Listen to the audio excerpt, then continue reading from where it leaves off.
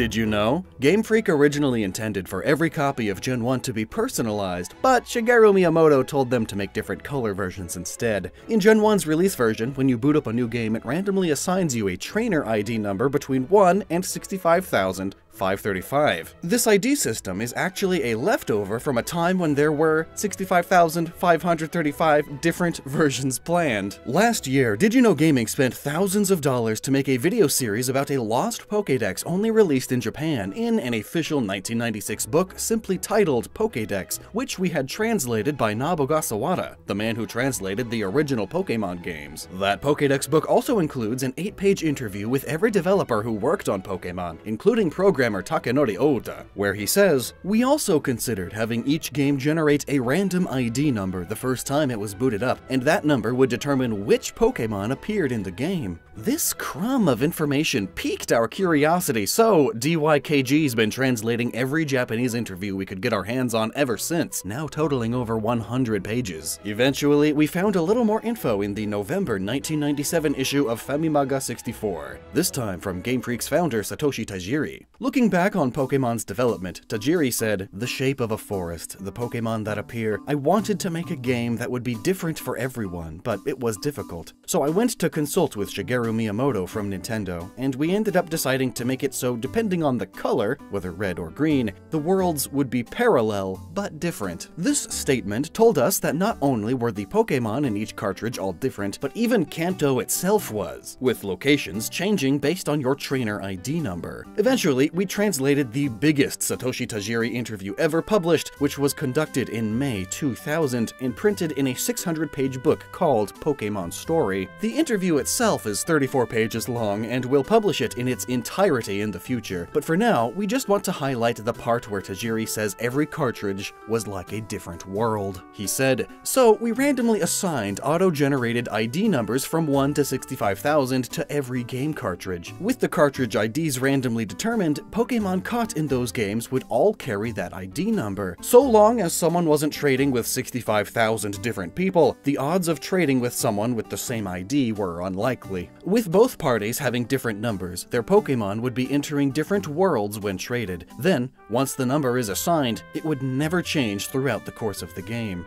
I talked to Miyamoto about how we'd make players understand that every cartridge is different when they buy one, and he told me the system sounded interesting, but it was a bit difficult to grasp. He said if players can't tell just by looking at it, then it won't work out, and it would be better if the game's color or appearance were different. I was shocked when I was allowed to do that. I told him it would really help me out if I could. So it was from trying to differentiate ID numbers that the idea to symbolically change the colors came about. I thought we should do it, but alter the colors for real. We needed to do more to make the different color games have all kinds of details in them that were a bit different. Here, Tajiri says 65,000, but the exact number was 65,535, which is the highest number that can be represented by an unsigned 16-bit binary number. Or, to put it in simpler terms, 65,535 is the biggest number you can use on a Game Boy without slowing down the entire game and overcomplicating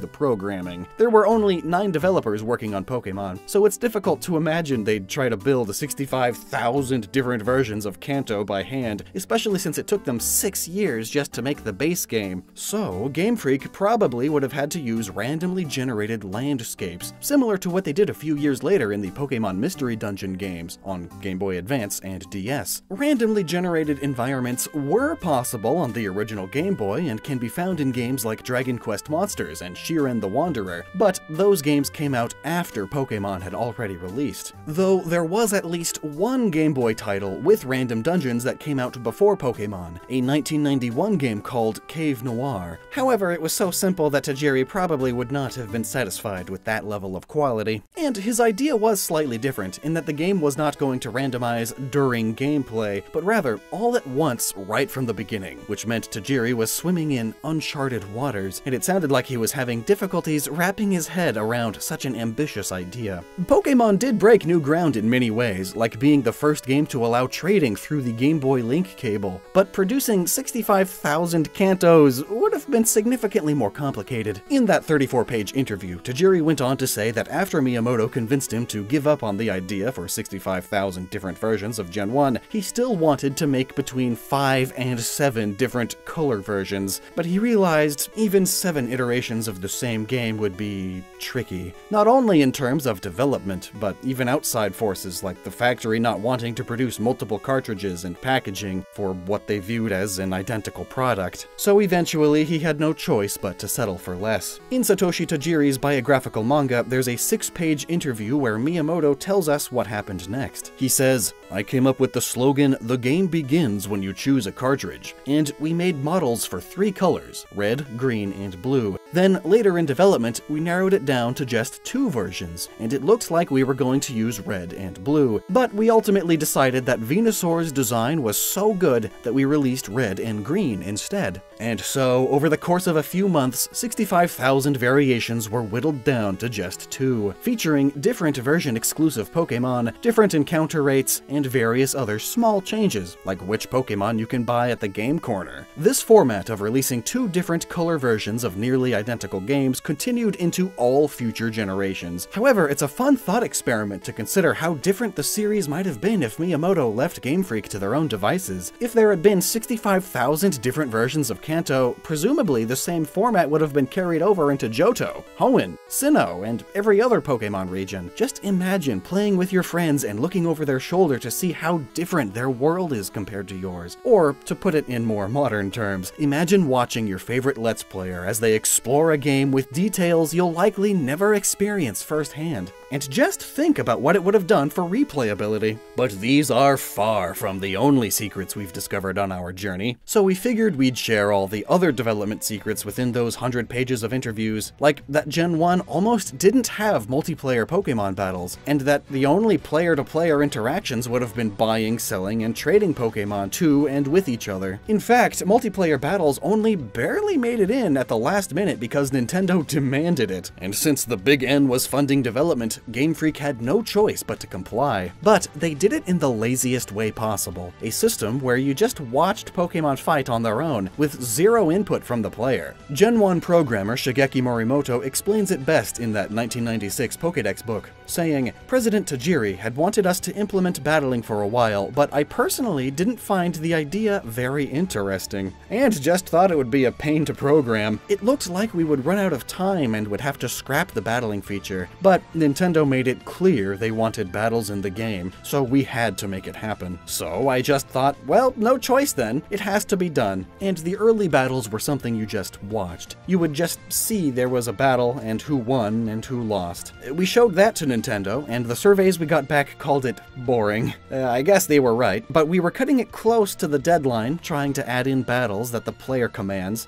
Ultimately, it's what everyone wanted, so we got it to work with the link cable and made it a reality. Satoshi Tajiri was also in that interview and helped explain how in-game currency would have helped make up for the lack of PvP battles. Every Pokémon would have had a specified monetary value, and you'd purchase them at in-game stores or buy and sell with your friends. According to Tajiri, the only reason the focus on cash ended up being cut was due to hardware limitations. He said, "In Pokémon's early development, you could buy Pokémon with money, but that resulted in the player focusing on saving money to buy them, and less motivation to struggle catching them in the wild. We also thought about making one player pay money in addition to their trade when there was an obvious difference in the value of 2 Pokémon being traded, but implementing Pokémon monetary values was beyond the limits of our programming. Transferring money in the game is very different from wiring money in real life, and there were difficulties getting it to work on the Game Boy. There were just too many obstacles to overcome to make it happen. We had no choice but to focus on what we wanted most and give up on the rest. In this case, being able to trade Pokémon was our top priority, so we cut the monetary value feature.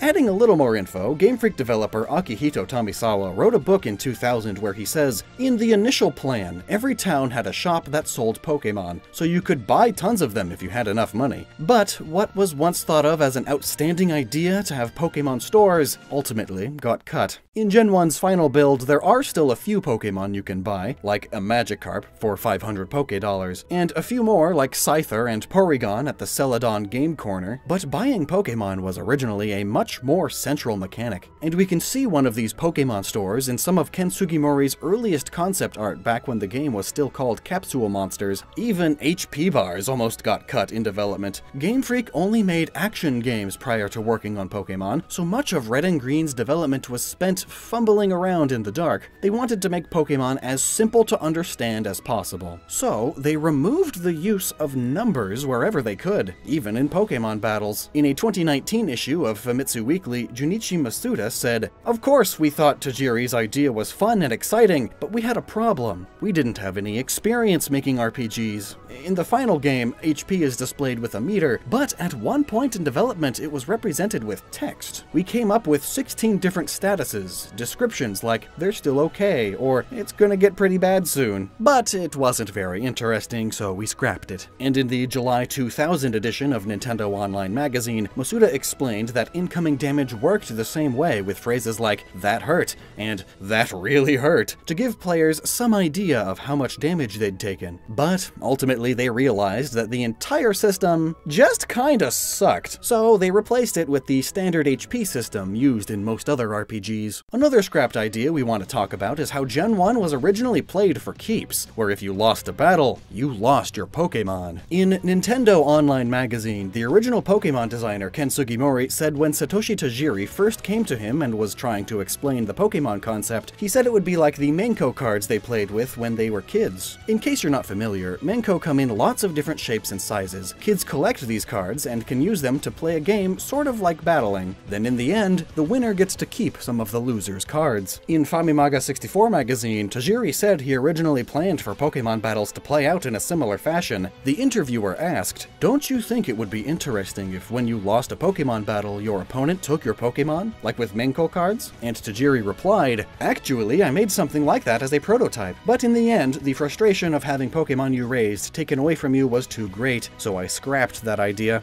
Pokemon's first generation took a lot of twists and turns over the course of its 6-year production, and it's fun to think about just how different the series might have been if they hadn't altered direction at various points in development. We know some of you prefer to read these interviews in their entirety, so today we published a bunch of them in text form. You can find links in the pinned comment below. Did You Know Gaming put a ton of research into this video, so if you enjoyed it, please give it a like and share it with a friend. And if you want more Pokemon facts, DYKG did a whole video on debunking Pokemon myths you can watch right now. Want to see a real Gen 1 Japan-only lecture by Professor Oak and Bill found in this same book too? We just posted that video over on my channel, Loxton and Noggin, which you can check out here. And we also want to give a big thanks to our Japan-based translator Jacob Newcomb, and HiResPokemon for providing page scans. Thanks for watching.